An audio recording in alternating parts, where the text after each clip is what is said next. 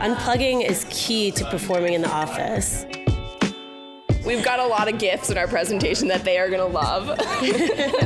Yeah, it's going to be an experiment. We'll see. It's an experiment, but we promise to keep you engaged. Welcome, everyone, to Denver Startup Week. I'm saying welcome because this is unfortunately my first panel I've been to, the one I'm presenting at. But I hope you guys have had time to enjoy some of the other sessions that are going on. It's a really exciting week. So thank you so much for coming to ours. Before we go too far, I want to take a quick pause and say thanks to the title sponsors. We have Colorado Technology Association, Downtown Denver Partnership, Chase Bank, Comcast, and Ping Identity. They're responsible for the delicious bagels and coffee you're enjoying right now, and putting on the rest of this awesome week. So quick thanks to them before we move into our presentation. So, problem solving, parallels between the outdoors and digital. Hopefully that's what you're all here to listen to today. Maddie and I are both really passionate about both these things, so without further ado, we'll jump into some more intros. That's right. So this is Heidi Hillenbrand.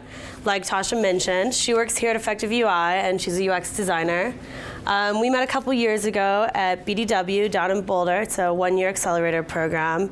And not only is she an awesome designer, she also is a ski racer, longtime ski racer, big climber, and all-around outdoors enthusiast. Thank you, Maddie. And then Maddie here works at Project Travel, which is located in Boulder. It's a startup in Boulder. And she is lead designer there. They're doing some really cool things. She also is an outdoor enthusiast, a big rock climber, and gets into a lot of snowboarding on the weekends. And like she said, we met at BDW when we were in graduate school. So, quickly, we want to get a poll of who we have in the audience. So just by a show of hands, I want to know who's a designer in the audience. If you're a designer, can we raise hands? Cool. Who works for a startup or maybe does independent contracting? Nice. All right. And then agency? Anyone here from an agency? Okay, nice. Maybe this agency? Do we have any? Yeah. Do we have any developers in the room? Okay, nice, awesome. And then just other people here maybe just supporting Maddie and I. Okay, cool, awesome. Thanks. Sales, marketing. Cool, looks like we have a bunch of different fields covered. Yeah, this is good. We have a little interactive journey later, so I'm happy to see that we have a diverse audience. It's gonna make it pretty rich, I think. So, problem solving. Problem solving is super important, Maddie and I both think. It really is at the foundation of our industry. To be a good design thinker and a design leader, you have to be a good problem solver. Problem solving is obviously very important both in the outdoors and in the digital, and arguably in life. The better you are at problem solving, probably the better you're going to be at life. There's that saying, work smart, don't work hard. So when we're super young, we have to figure out how to solve problems. A simple thing like tying your shoelaces for the first time is a problem. The first time you have to figure that out, it's hard. You can see this girl on the left is like, what? I don't want to do this. So, she might reorient, change her focus, and come up with a solution like this, Velcro shoes. Something, a little different. Ultimately, though, in our industry, every day, I'm trying to find the best solution. There is a great quote from Medium blogger Trevor Connolly, and he says, UX is simply understanding the user's problem and finding the best solution. I think this is a really good quote. Super simple. That's ultimately what we're there doing a lot of the time. But sometimes when we're fixated on the best solution, it's really hard because we're not sure what the best solution is. Often you run into situations like this where you feel like you're trying to put a peg in a hole, or you're just like carrying an elephant around on your back. You cannot figure out what the solution is. Often when this happens, we like to call this laser focus. And laser focus can actually be really dangerous when you're trying to problem solve because you get obsessed with the idea of one solution. And ultimately, what you need to do is step back and switch the focus. So switching the focus, this can be really difficult when you're charging ahead, you've got a deadline, you're trying to figure out this problem, and you're like laser focused, but ultimately you need to be like, whoa, take a step back, let's switch focus. So I have a little comic that I'm going to share with you that helps break down how you can help shift the focus. So before this, I'm going to prep you guys. Take you back to Rose and Jack on the Titanic, classic film, 1997. No, but really, I want you guys, all of you guys, to imagine that it's actually 1912, the year the Titanic sunk, and we're all going to go right now and save the day with problem solving and switching the focus. So we are up above. We see what just happened. The ship has hit the iceberg, and we're standing up there. We're like, okay, the ship hit the iceberg. It's going down soon. We got to get down there and solve this problem. And you know, as a problem solver, that you're not going to be the one who solves the problem. Problem solving is collaborative. You're going to need to tap into the brains of all the people on that ship. So you get down. Everyone is panicked, you know. The ship is sinking in 2 hours. Oh my gosh, there's only 100 lifeboats and there's 50 people. The rescue ship is 4 hours away. Everyone's panicked. So how do you switch their focus? How do you tap in to help you guys collaboratively problem solve this? First, you're gonna ask them, okay, describe a lifeboat without using the word lifeboat. So, you know, start thinking, okay, a wooden floating thing. And then, okay, great. Now, what are other things that are either wood or that float? Instantly, you start cultivating ideas, generating, all right, wood crates, an iceberg, other things start to pop to the surface. As this happens, you know, ideally, you have solved the problem. We saved the day. Everyone's safe until help arrives. So it's really important to take a step back and change the focus, sometimes away from your problem. Yeah, so it's too bad Heidi wasn't on the Titanic to save the day. But as she points out, problem solving is a journey.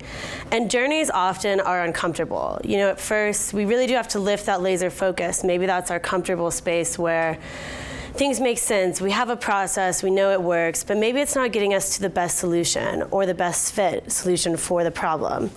So now I want to share with you guys a personal story of a problem in my life I dealt with last year. And it starts here. So I climb here, like Heidi mentioned, and I actually broke my leg doing it. Bad whipper, weird accident. But like, the doctor told me after 6 months of being on crutches, the only way to really solve this issue of healing my leg, which had totally deteriorated, was to either get on the bicycle or walk. And at this time in my life, I was finishing up grad school, so if I was laser focused, what I would do was probably, you know, stay on track, go get a job, work at another agency, work at a startup, but you know, that wasn't the solution for me. I really need to take a step back, really solve the problem of fixing my leg so I could walk again and get back to doing my best work in the office. So, like any outdoor enthusiast living here in Colorado, I decided I'm gonna walk across the country. I don't know if you guys are familiar with this route, but it's called the Camino de Santiago. There's a famous movie out there called The Way. And it's an ancient pilgrimage that goes all across Spain. You start in France, you walk over the Pyrenees, and then you walk through all these little villages and towns for a month, about 20 miles every day, until you get here, Santiago. And if you're really feeling up to it, you can walk 3 days more to the coast to Finisterre, which is the old end of the world. Pretty epic location. But it's a long trip, okay? It's a month. I'll prep you again. I left the country limping, maybe not in the best condition to do this, but I was on a mission to walk again. So my process for this whole journey, following these yellow arrows. There are yellow arrows all throughout Europe that lead you right into Santiago, but walking is long and monotonous and takes a long time. Although I thought, you know, yellow arrow process, I'll get there. I had the tools. I had my backpacks, I had the hiking boots, the walking sticks, you know, I was ready to go, or so I thought. I left America solo, but I picked up some teammates along the way from all over the country. And this became a community to really help me get through this process of walking across the country, but also, you know, they were my support team. And a lot of times we kept each other company. But other times I walked with these guys. And sometimes I walked with these guys. One day I rode this guy. And I had a lot of liquid courage from bartenders like Paco. Yeah. The great thing about walking through Spain is that most of the time there's there's many vineyards to choose from. But, you know, this was a challenge. There were a lot of ways you could go. Maybe the yellow arrow process was too simple. Many times I would get lost in cities, and the struggle was real. Like, it was very uncomfortable, this journey, which I thought would be, you know, just walking, like simple as that. But it was tough. It was a tough road to recovery. But at the end, like any great journey, the reward is amazing. You know, I came out with this awesome community of new friends around the world. I had this sense of achievement of walking over 500 miles across the country. And I was so into the process that I continued walking to that place, Finisterre, I mentioned earlier, to the end of the world. And you might be wondering, like, why did I just tell you about this journey? Well, really, any good journey has 3 key ingredients. That is true. And the 3 key ingredients: tools, team, and process. You probably heard these peppered through Maddie's story as she walked through. We believe that both in digital and outdoors, you need these 3 things to successfully problem solve. So tools. We've got the outdoors and the digital. A quick visual of the parallels. You're going to need, you know, tools for both outings. Team. We've got, you know, the epic pair of the Jamaican bobsled team over here, and then the famous digital duo, Steve Jobs and Wozniak. Process. Process. Who knows where you're going to start your process? Process is a really important one. While the tools, the team, and the process are going to change all the time and you're going to be iterating, the process is something that is really always going to be constantly evolving. It's really important to always be checking your process. So I'm going to share a quick story with you where I had the tools and the team, and I thought I had the process, but it was not quite in line. So 3 years ago, I got really into backcountry skiing with my younger sister, Holly. And so, you know, we started out, and first thing we did was book a hut trip, because whoever, you know, backcountry skis, that's going to be one of the first things you want to do is go on a hut trip. So we book our hut trip, and then being responsible, we went out and we both got our Avalanche 1 certificate, so we'd be safe hiking out there. We could ward off the avalanches or avoid them. We got our tools, you know, we got our beacons, so if we get buried, we can find each other. The shovels, we can dig each other out. The probes, we can also poke down and find each other in the snow. Our backpacks, our skis, we got all the gear. So we have the tools, I have the team, we're ready. We think we have our process pretty set up. You know, we're gonna leave after work on a Friday, get to the trailhead, and it's 4.5 miles. That's not gonna be a big deal. We'll skin up there in no time. So we get to the trailhead. This is us, this is my sister kicking off the hike at dusk, 7 o'clock. It's 4.5 miles, we don't think it's a big deal. We didn't read that it was a 2,500 foot elevation gain, which is a lot over that short amount of time. So we're thinking in our heads, like, this is gonna be no big deal. We're gonna be there in no time.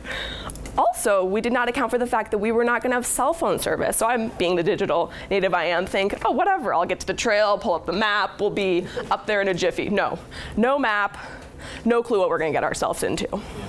It took us about 6.5 hours from the cars to the hut that night. And it was cold. Our Camelback hoses were freezing. And so we couldn't really get the water. And you didn't want to stop, because the moment you stopped, your sweat would freeze. So we just were powering. We were completely lost. There were so many points where we're like, let's just turn around. We're never going to get to the hut. We persevered. And this is us at the hut the next day, chilling in the sun and the hammock. So the moral of the story is, I had the tools and I had the team. My process time was not great. I've been on multiple hut trips since this, and I've changed my process. It's a lot better now, and it's gone a lot smoother. So, process is king. Yeah, process is king. So now that we've shared a couple of our personal stories with you guys, taking you through a couple of our journeys, are you guys ready to go on one together? Are you sure you're ready? Yeah. All right, good. So we're gonna start here. Does anyone seen this picture before or know who these guys are? Yeah? Is that the Meru film? Yeah, so this film did premiere at Real Rock a couple weeks ago, and it's not Meru, but it's actually, anyone? Dawn Wall? Yeah, Yes. that's right, Dawn Wall. So the Dawn Wall is one of the hardest climbs in the world. It's this huge wall, and this guy here, Tommy Caldwell, and his partner, his teammate, Kevin Jorgensen, recently summited this free climbing, which is incredible. It's a really hard thing to do. These are, you know, top athletes. Tommy worked on this problem for over 7 years. He's even a local and lives up in Estes Park. There's one part of the climb where he literally has to do a dyno, which is where you jump off route to land onto another part of the route. And he built the setup in his backyard to just practice that. So this is an incredible feat. So incredible.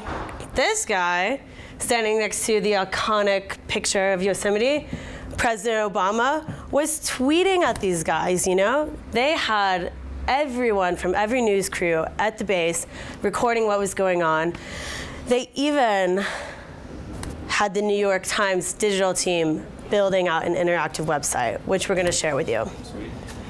So Heidi, do you want to take them through the website? Basically, you can see where they started, from packing their tools, figuring out their process.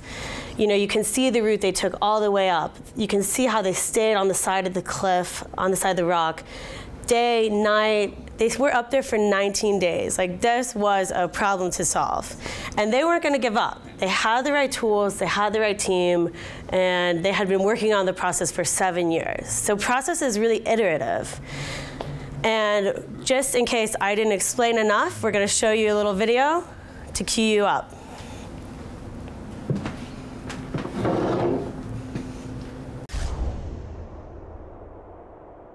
My name's Tommy Caldwell, and I've been climbing in the valley forever.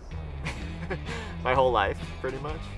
Climbing in Yosemite is really cool in that we're following in the footsteps of these giants. Warren Harding in 1970 climbed the Dawn Wall, which is the steepest, blankest big wall maybe in the world. It was a great story. I mean, he did it in a single push, and he was up there for 28 days. He sat out storms, denied rescue attempts. It was a huge thing in climbing. Why in God's green earth do you guys climb mountains? Because we're insane. Can't be any other reason. Now, with this whole new era of free climbing, every generation is able to sort of re-experience the evolution of climbing. And I saw the Dawn Wall as the last big wall that hadn't been free climbed.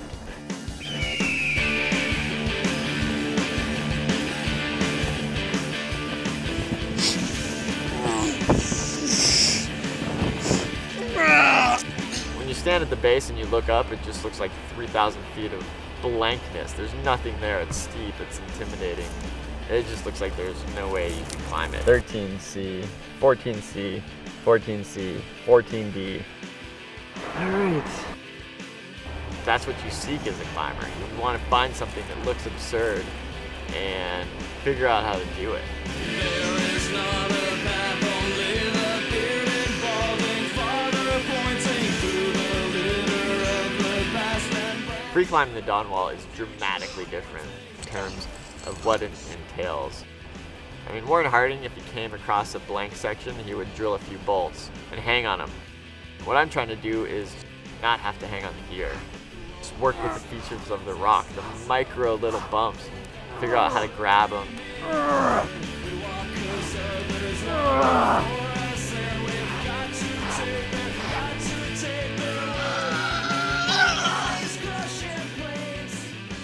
The Dawn Wall, it's harder than any free climbing I've ever found.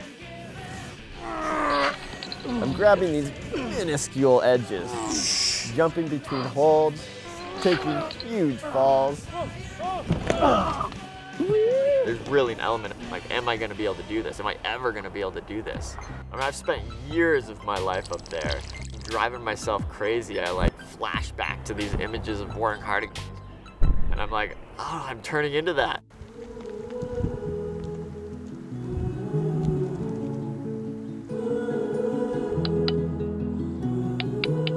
Yosemite is and always will be the center of my climbing inspiration. I mean, after 50 years, it's still at the cutting edge. I don't know what's wrong with me, but I love this shit.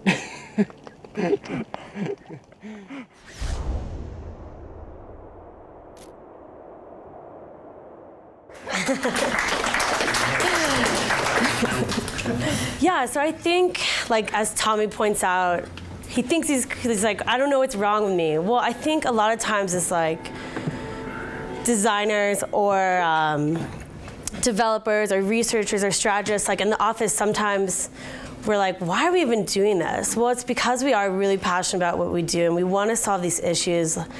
And I mean, like, to get a little heartfelt, I guess it's like why we're doing what we do in the office, but I think we also look for inspiration in the outdoors, and we really seek to get to that place of growth by working collaboratively.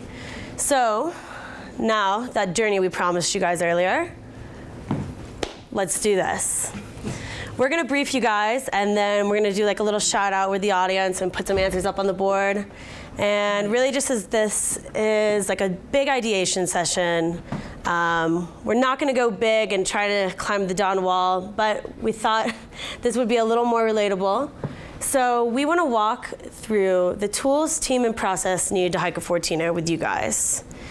How this will work, we're gonna call out one and write it on the board, and when we get to process, I think it'll be really interesting. We can put our tools and team together and get into some really weird processes. So think outdoor tools, think digital tools, think Google Glasses, think hovercrafts, think rope, you know, whatever you want to think. Don't give it all away. Just prep in the audience. But yeah, I mean, really anything, blue sky. So just start calling out any tools that you think we're gonna need to hike a 14er here in Colorado. If anyone's done that, you might know from personal experience. Yeah, just say them loud. Celebratory beers. Beers for the top, bottom, and all the way through. Good call. Food, okay. I like this, it's just gonna be a party. Water. Rain jacket. Ooh, rain jacket, good one. Trekking poles. Trekking poles. What was that? Dog. Yeah. Your dog, nice. That's almost like team. I don't know if that's a tool. I think that might be team. That's okay, Yeah, we'll get it. like, he goes both ways. Yeah. There's no way you go that. Sometimes he carries your shit. What? What about the 14er itself? The 14er itself, yeah. That might play into do you like process. tools, team, and process, what do you think? Process. Yeah, process. And then I heard someone over here said a sign for at the top to hold. Navigation equipment. Navigation equipment. What kind of equipment do you definitely use? a tool. GPS, map. What spot? Geolocator. Selfie stick. Selfie stick. Selfie stick. Selfie drone. Yes. A drone just for selfies.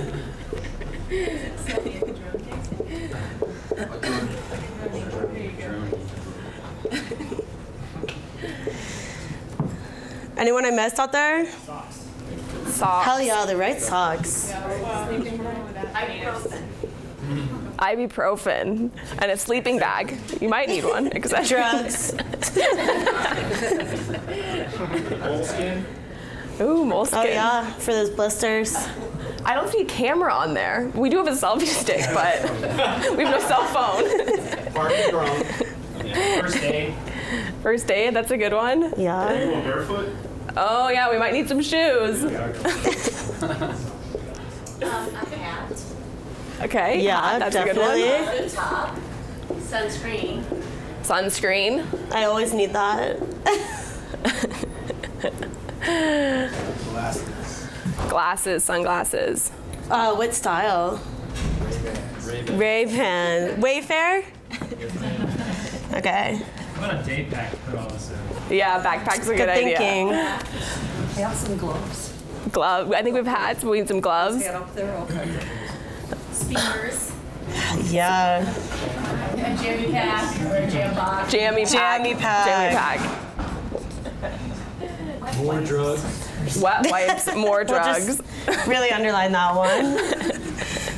Wipes. Team, no one wants like a horse to ride up the mountain on? Yeah, let's move on over to team. I think this backpack's pretty heavy. Hiking partner. Cool. Partners. The team's a little more obvious. No one has any crazy dream of hiking a 14er with someone. Robots. Ranger service. Ranger Rangers, service, yeah. yes, good. Masseuse for when you're done. Definitely. Oh, I like this, yeah. My film crew to document my only 14. Film crew.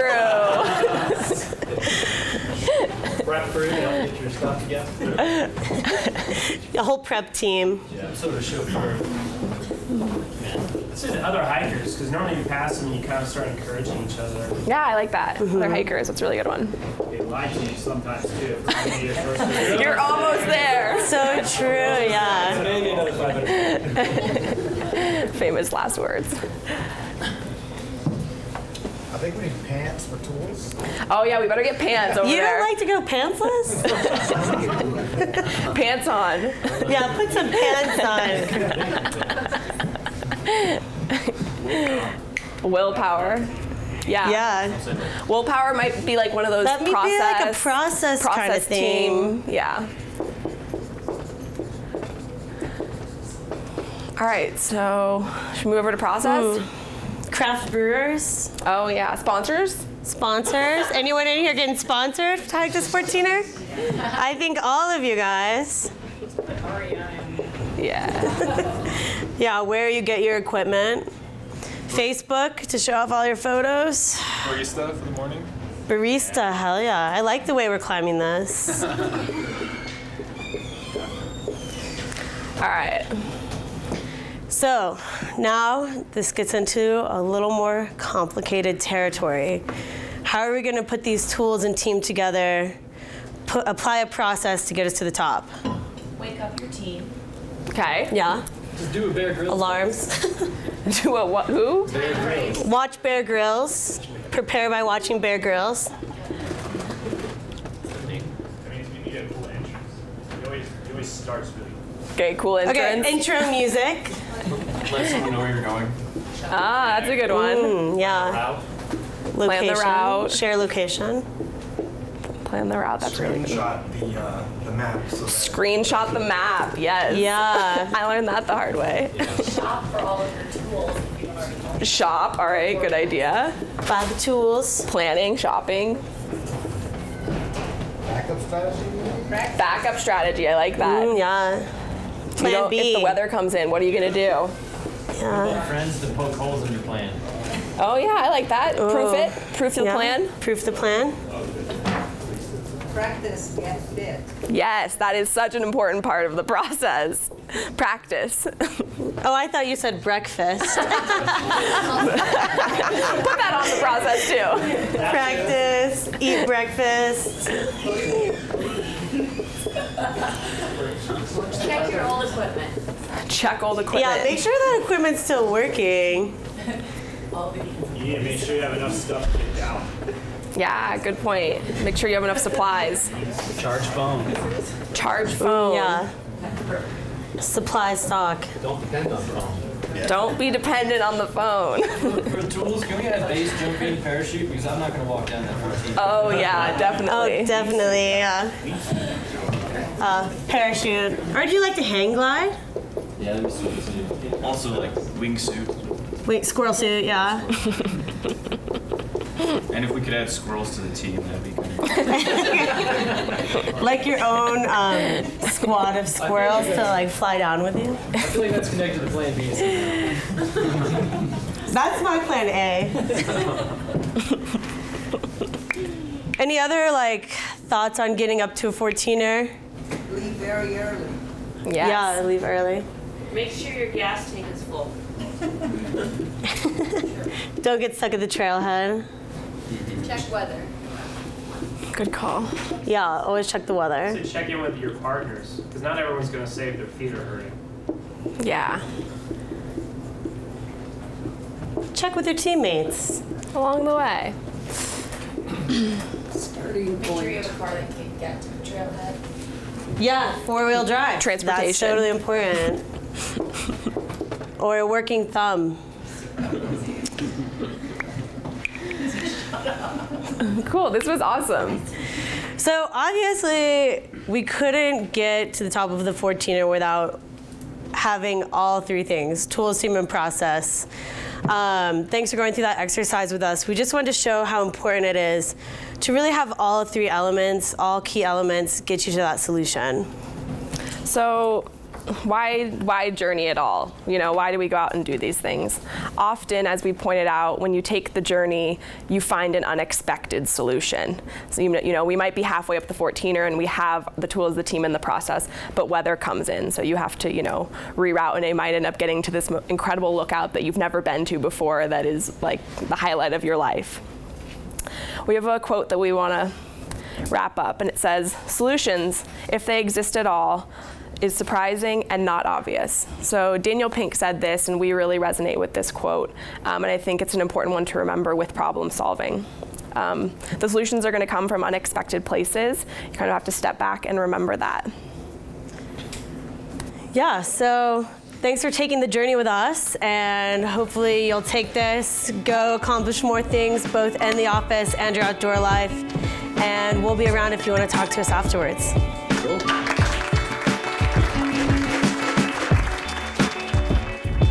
They did a great job putting all three together. It inspires you to do something else. I think it was awesome to parallel, and I think metaphor is a powerful way of sharing ideas with people, so it's pretty cool. Different strategies on how to address problem solving in the future. I think it was really good to incorporate those three tools. That thought process Heidi and Maddie walked us through was something really approachable, fun and engaging. And when you bring that team along and you have those kind of motivated, inspiring people around you, yeah, they did a great job. Fantastic.